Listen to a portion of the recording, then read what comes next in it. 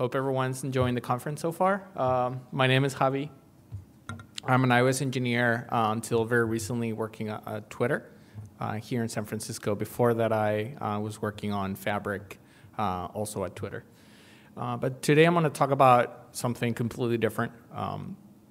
It's a fun side project that I worked on during a weekend, and I hope that you'll find it interesting.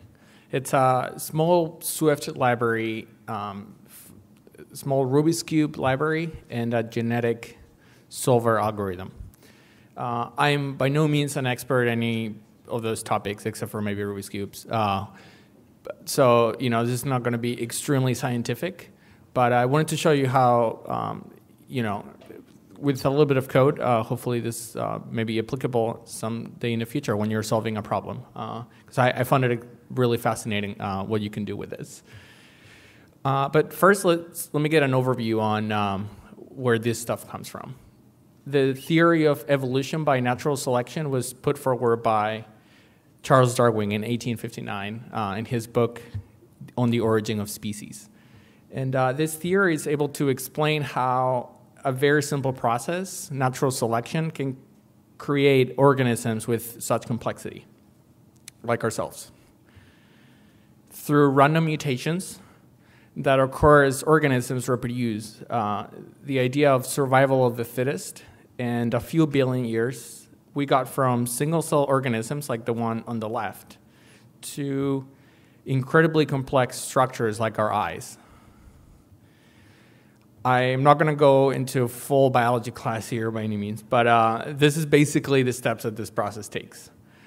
We don't know quite how it started, but once we had the chemical ingredients for life, all evolution needed was time. Random mutations occur essentially as errors during the duplication of DNA when organisms reproduce, and that creates variety and change in the genome. With time, some of those mutations will prove advantageous and will allow them to survive at a higher rate. And so they will be able to pass on those mutations to further generations. So why are genetic algorithms so useful in computer science? Here's my take on that. A lot of the problems, or most of the problems that we solve on our day-to-day when making apps are solved really through a combination of divide and conquer and some level of mathematics, basic arithmetics most of the time. However, there are problems for which we can't really come up with a clear set of steps to solve them. A Rubik's Cube maybe not one of those problems. There are many methods to solve them. So I could have taken one of them and just written that method in code, but that would have been no fun. Instead, with a genetic algorithm, we could come up with an algorithm to solve a Rubik's Cube without encoding any of the rules for how to go about actually solving the cube. Here's an example of genetic algorithms. I think this is the coolest thing that I've seen people do with them. By using triangles with random position, size, and color, this program was able to approximate the Mona Lisa painting. The results are really incredible. It's really accurate. On the last slide, there's a link to the full article that talks about this. So before getting into the Swift code for the Rubik's Cube case, let's look at a much simpler problem solved using a genetic algorithm so that we can see what this sort of algorithm looks like. We're going to make a program that, given a number that we're going to give it, it's going to try to find that number. Now, of course, a genetic algorithm is really overkill for that. But I picked it because it shows, it illustrates very clearly the sets of steps that we need to implement for a genetic algorithm.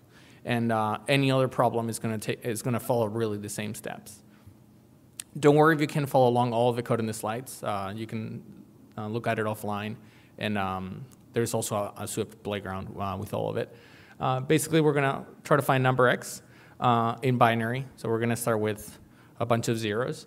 And in each generation, we're going to mutate some of those zeros. So they're going to flip to 1. And the way that we're going to find out which ones are the fittest that are going to survive is simply by looking at how many of those zeros or ones match the number that we're looking for. So we start with a pool of individuals. These individuals represent a number, and they're really a potential solution to our problem. And this right here is perhaps the most important part. We need to be able to calculate the fitness for each individual. What that means is how close we are to the solution to the problem. In this case, we calculate it by how many bits match our solution.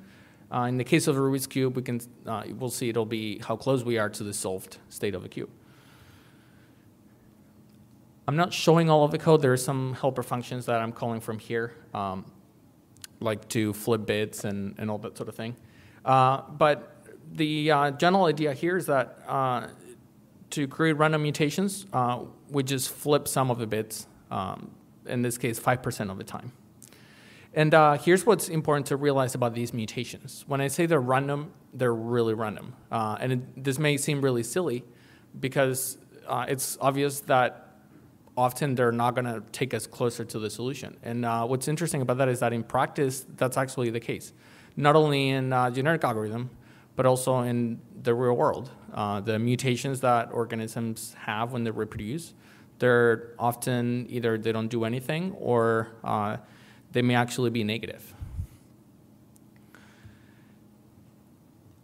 With all that code, we can put it all together, and this is really the body of the algorithm. These are the steps that we talked about before. The least fit individuals are less likely to survive, so we remove them from the array. The rest mutate randomly, getting us potentially closer to the solution. And then we sort all of them by fitness, so that we can have the fittest in the front. If we run it, like in this sample output, with a population size of 10,000, so 10,000 potential solutions at any given iteration, we found the solution after 12 generations, so after 12 steps of doing random mutations. We can tweak the parameters for the size or the mutation rate, and we'll get slightly different results. And it's actually really fun to modify those parameters and see what different behaviors we get. All right, now to a cooler problem. Now that we know the basics of genetic algorithms, let's try to solve a Rubik's Cube with one of them. I'm sure you've all heard of this puzzle, but some random tidbits. The Rubik's Cube was invented in 1974 by a Hungarian architect, and they've sold over 350 million worldwide since then. This is my personal collection. And this is what a cube looks like inside. The center pieces don't move because they're fixed to 6 axes around which the faces rotate. And there are 2 types of pieces that you can see in this picture. There are edges that have 2 stickers and corners that have 3. Despite its apparent simplicity, when you tear it apart, it has 43 quintillion, or however you read that number, potential arrangements. And really only one of those 43 quintillion is the arrangement where it's solved. If you could try each and every one of those arrangements one at a second, it would take you 100 times the age of the universe to try all of them. And remember, only one of them is the solved one. So, it sounds like a really fun fact, but the reason why that's important is that if you say, oh, it's a simple puzzle, let's solve it by brute force, right?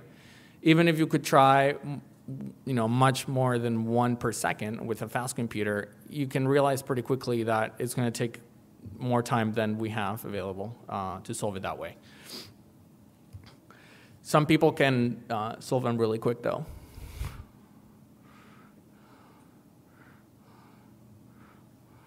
That's like 4.74 seconds or something like that.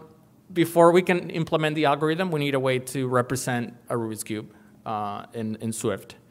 So like we saw before, we have 2 types of pieces, so we're going to represent them separately, the edges and the corners.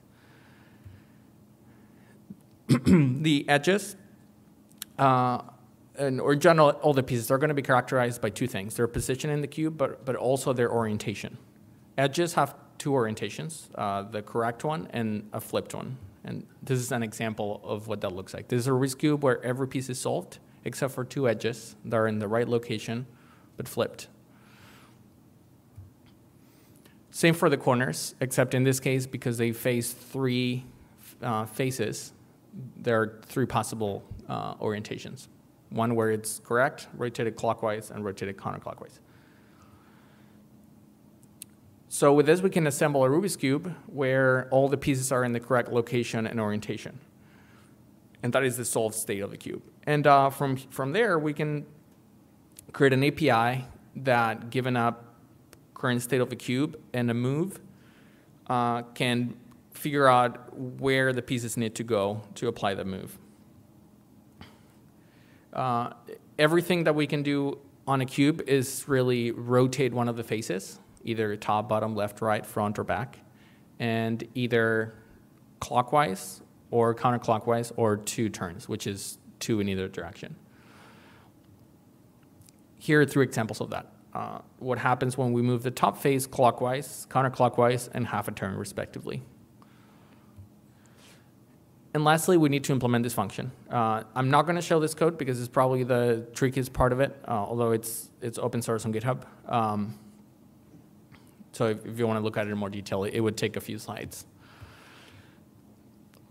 And again, we're going to implement this solver algorithm, and the code is going to look a lot like the one that we saw before. We're going to have a pool of individuals, and these individuals are going to be potential solutions to the problem. Our potential solutions are a sequence of moves that, when applied to a cube, hopefully solve the cube or take us closer to the solution. And the fitness is going to be determined by how many pieces that solution has managed to put in the correct location and orientation. An individual with higher fitness is closer to solving the cube than one with a lower one. And this is the beauty of the genetic algorithm. We just need a way to determine how close we are to the solution. And in this case, that is really trivial to determine. And we don't need to tell the program what steps it needs to take to solve the cube. Mutating can be done in many different ways here. There's really not one answer. In this slide, I show a very trivial approach. We just create random moves and append them to the solution with the hopes that sometimes those moves will take us closer to the solved cube. In my actual implementation, I tried something slightly more sophisticated. You can see on GitHub with some, I came up with that with some trial and error. And with all those pieces, pun not intended, the solver becomes, again, trivial. We remove the worst solutions, mutate the ones that we have, and sort by fitness. So now the question is, how well does it actually work? Well, unfortunately, the bad news is that it didn't solve for a Rubik's Cube, but I'm still pretty proud of it because it got really close. So I think it was worth it.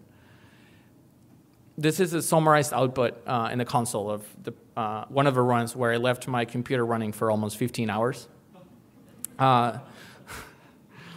The letters represent the syntax that we use to represent moves. The letter means up, down, left, right, front, back. And what's next to it indicates the direction and magnitude of the turn. The first line is the random sequence of moves that are used to scramble the cube at the beginning to the starting position that we're trying to solve.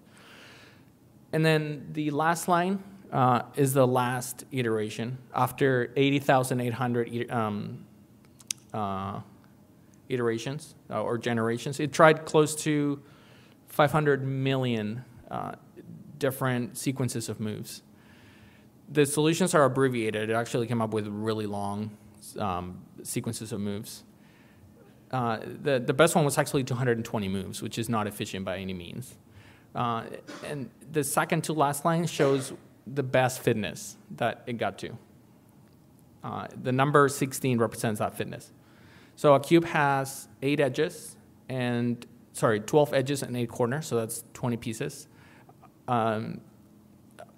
A fitness of 16 means that it was 4 pieces shy of solving the cube. And this is what it looked like. If you look closely, you'll realize that all the pieces were actually in the correct location, but 4 of them had the wrong orientation. But that's why it looks so close. And again, this was done with a program that knew absolutely nothing about what steps or rules to follow to solve a Rubik's Cube. And that's what I think is really cool about this. This program created complexity out of very simple steps. These are some useful links to the open source code. And my Twitter account is @Javi, so my DMs are also open. Feel free to send me any questions. Yeah, thank you.